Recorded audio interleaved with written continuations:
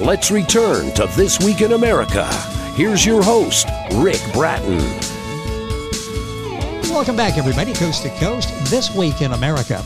Our guest on This Week in America, Ed Galisewski, author of Simplifying Religion, asks, will religion survive? Should it? It's no secret that younger generations are leaving organized religion in large numbers. Their exodus speaks loud and clear to the fact that there is a generational divide today that spans all faith groups. Not many people have wanted to tackle this issue because of its difficult, often touchy subject matter, but that didn't stop Ed from jumping in with both feet. He reached out to those walking away and bluntly asked why, and thankfully they bluntly answered him. Ed's been called a real-life Joe Palooka, a big, good-natured guy, a men's ministry leader for 20 years. Ed has ministered to literally thousands of people. He's been in and out and in again of church, learning to overcome his own struggles with the institution while still loving the body of Christ. Ed and his wife Lynette have 2 children, son Braun, daughter Bryn, live in Littleton, Colorado. Ed Galisewski, author of Simplifying Religion, Removing Barriers That Keep Us from God, Family, and Others, our guest on This Week in America. Hi, Ed. Welcome to the program. Good morning. Thank you, Rick, for having me. It is my pleasure. So much to talk about during the program today. We'll give you information on Ed's book, where it's available, including his website, as we go through the program. Let's talk about the motivation, taking on a topic that so many people really don't want to jump into. And you did, as I said, literally with both feet. What motivated you to write Simplifying Religion? Yeah, well, it really started with my children. I was watching them when they got to be high school age, and they're millennial age now. They're 31 and 32. But when they were 17, 18, I was watching kind of some of the trends in their life. As they went off to college, I was monitoring both them and all their friend group, all that millennial group when they were 19, 20, moving through their 20s. And boy, oh boy, did I see a mass exodus with that age group not wanting to attend regularly on a Sunday morning. I sat down with a bunch of them and was having coffee with them and would just say, hey, talk to me a little bit about what is motivating you, to do things in the world of religion, and what's taking away that motivation, what's robbing you of that. And they were very honest and open. So when I saw the religious landscape and kind of the trends that were going on, I also did a little research and realized that two major groups in America, one called Pew Research and one called Barna, both Pew and Barna basically came up with titles for this millennial and Gen Z group. They call them the nuns and the duns, N-O-N-E-S and D-O-N-E-S. And if your listeners want to do a little Google on that, it really speaks to that mass exodus that's going on. That's fascinating. The book is Simplifying Religion. Ed Galisewski is our guest on the program. That's Galisewski. The book is Simplifying Religion. His website is Simplifying Religion. You'll find information on Ed there, information on the book. Be able to order that as well. This topic, I'm sure, has a lot of mixed opinion. People even simplifying religion. It's like, how can you do that? I'm sure mixed reaction out there. What's been the response from those who have read the book? Yeah, so it's been the difference has been amazing. When I handed it to my baby boomer friends, so the people that are in my age category, kind of in that 55 to like 70 age category, I handed it to them and I said, "Tell me what you think." They were shocked, and they also told me that it was a little bit of a turnoff because the issues that I speak to that are causing this divide, they were saying that they're not on board with that. That they were fine with these issues, but then when I handed it to their millennial children and grandchildren, all of those millennials looked at me and said, "Ed, that it is spot on. These are absolutely the things that have been turning us off." So the older generation was not wanting to kind of hear it, and the younger generation was saying, "Thank you. Thank you for writing something that gives me a voice, that speaks to the things that I'm struggling with. So to me, that was, I really thought that both sides would be like, oh, thank you, we want to deal with this. Yes. But it really was mixed. Is it true to say young people seek authenticity? Did you find that as you were writing this book, Simplifying Religion? Absolutely. And there's a chapter in there that's called What Makes Them Tick. And when I really did a deep dive, and I had about 40 interviews with the millennial population, and they just said, look at Ed, we just want to be honest and open and transparent as to where we are, what we believe. And when they were trying to bring that forward to their parents or their grandparents to speak about this, they were starting to get into arguments, and again, the book is trying to give something to start that much needed conversation or dialogue. But yeah, the younger kids were saying they just didn't feel that their voices were being heard, which is sad. Who is the target audience for Simplifying Religion? I can see this is geared to young people who have questions, in many cases have stopped being regular church participants. On the other hand, for older peoples, maybe these are issues they've dealt with for years. They just cast them aside because really we're not supposed to question that. Who is the book designed for? What age group? Yes. So I thought it was going to be, first I thought we were going to market it to the boomers, because these were my friends who were wondering why their kids were not going to church. So I thought, all right, we'll just start with the boomer. But the more we started marketing and give it to some groups where they were kind of test marketing it, we really found out that the millennials and Gen Zs were probably the ones most likely to read it, because they were the ones that were struggling the most. But to your point, trust me, in my age category, 60-year-old guys, and I have so many friends that are struggling also. So I would say that the best market for it were people that are struggling to stay engaged in the structural church. They go on Sundays, but they're just hearing things, and there's something there that just is a disconnect for them. So I really think it's more the people who are struggling, those who are like drinking the Kool-Aid and go, I'm good with everything I hear and everything about religion I'm good with. It probably is not something that they're going to want to hear, because this talks more about the plight of the discontented or the people that are disengaged. With us on This Week in America is Ed Galisewski. He is the author of the book Simplifying Religion, available, of course, wherever books are sold, and at Amazon. That's easy to remember, Barnes & Noble, any of the places. And Ed's website, which is simplifyingreligion.com. That information on our website, thisweekinamerica.us. What do you hope that Simplifying Religion will do for the current divide that's happened between the generations that you've talked about?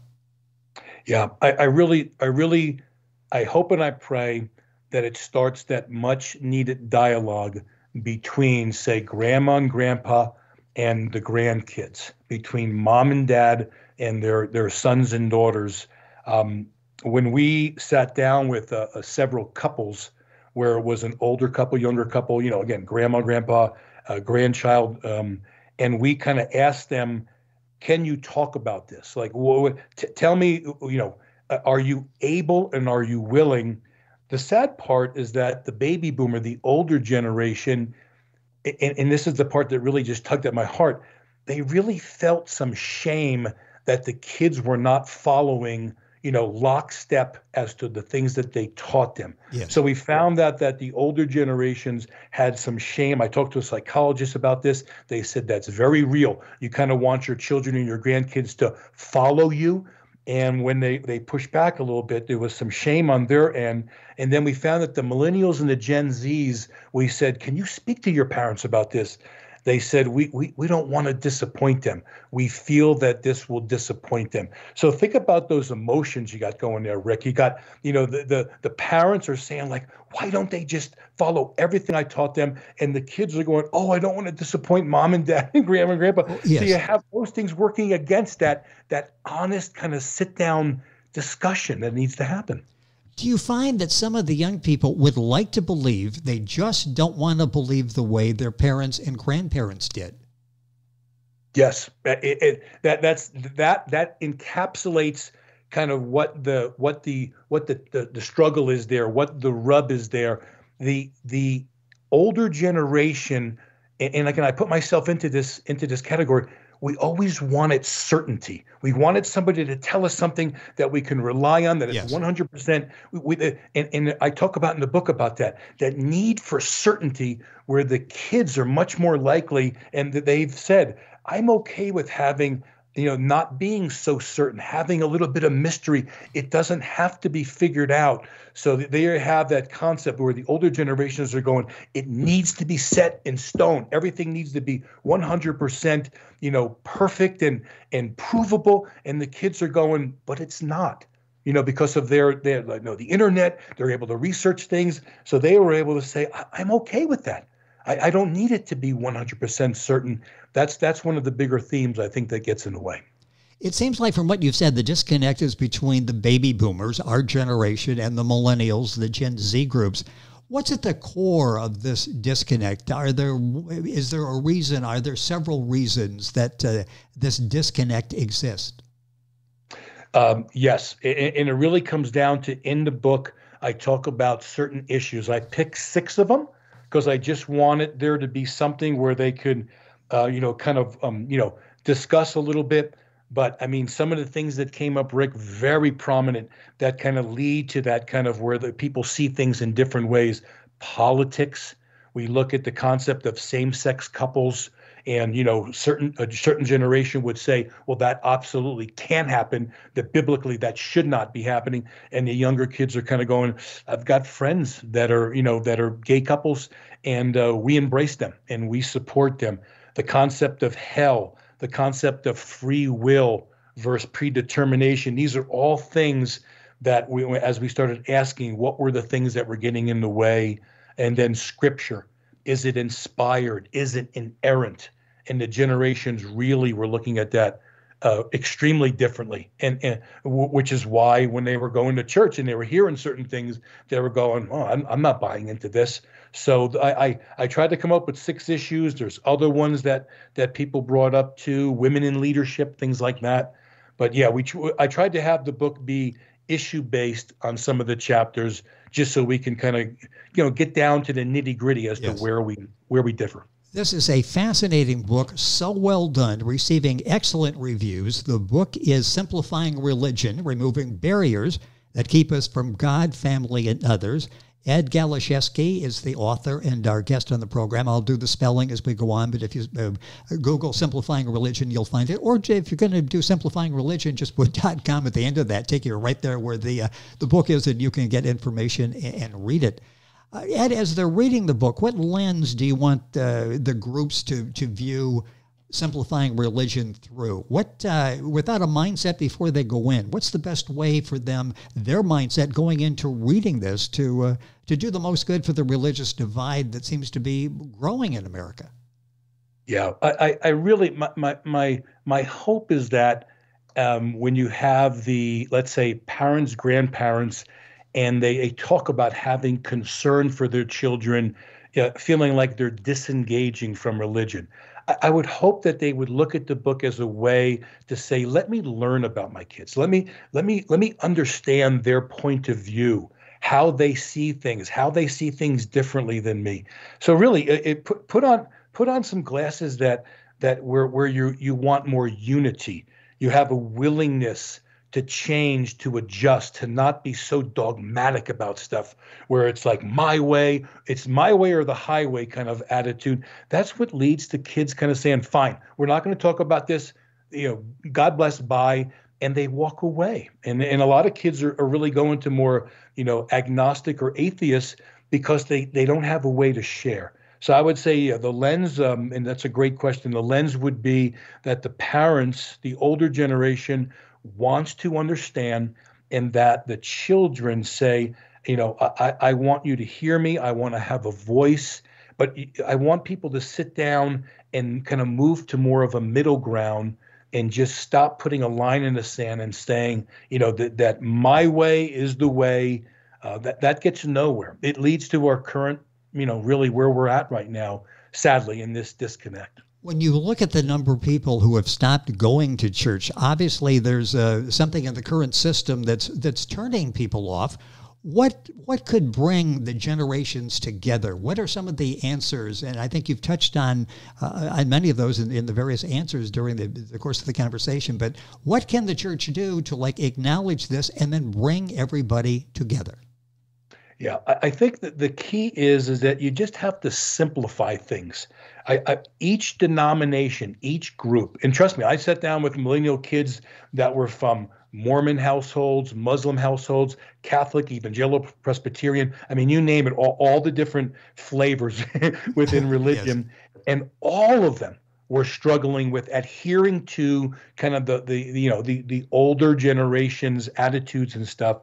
So just keep it simpler. For in the book, I come up with that concept of hope, need, and connect. Hope in a creator, something bigger than we can see, that there's an afterlife, after we pass away.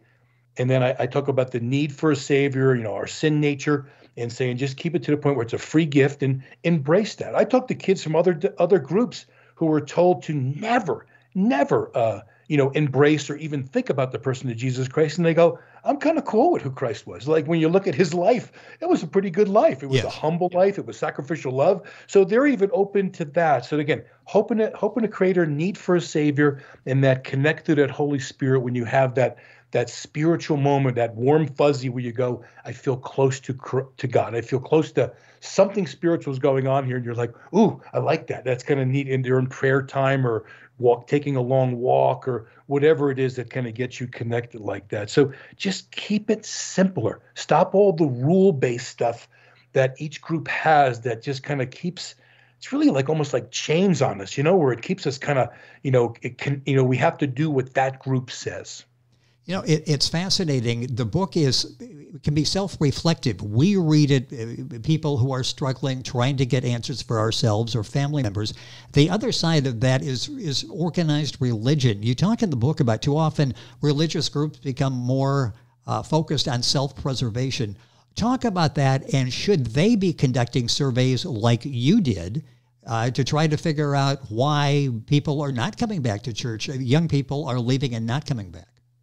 Yeah, and believe it or not, Rick, they are being forced to do that. I don't think they want to. I think they'd like to stay the course because that's what worked in 1950 and 60 and 70, 80. But the trends are, I believe that they said of the millennial generation, which I think there's about 64 million millennials, close to 60% or more have disengaged from structural church, going on a Sunday. They'll go with the parents on, Christmas, Easter, something like that. But they're seeing this and they're realizing some of the denominations are really losing people, really losing their audience, so to speak. So they're trying to do this now. So they're being forced to it. I think the healthier ones are saying, hey, let's be at the front of this. But other ones are just real. I think they're kicking and scratching where they don't want to, but they're doing this now and they're hearing from the millennials. So I think the change is happening, and I think the healthier ones that have more of a vibrant younger population are starting to speak from the pulpit about some of these issues and lightening up a little bit. So, it's happening. They're being forced to, or they just basically as people pass away, the churches get smaller, and then they have to close the doors, which is also happening a lot. Well, it's happening a lot. The number of churches, or even now, I read a statistic, and I had to go back 3 or 4 times. The average congregation is under 100 in churches across the country, and church buildings are vacant. And they're trying to figure what to do with these to maybe serve a need in the community. The time is going by so quickly. Such a gripping book, Simplifying Religion. The author is Ed Galisewski. The book available wherever books are sold. SimplifyingReligion.com is his website. I want to talk in the remaining couple minutes here about what you went through, because you went through what so many young people are going through, leaving the church. You have been in, out, and in again.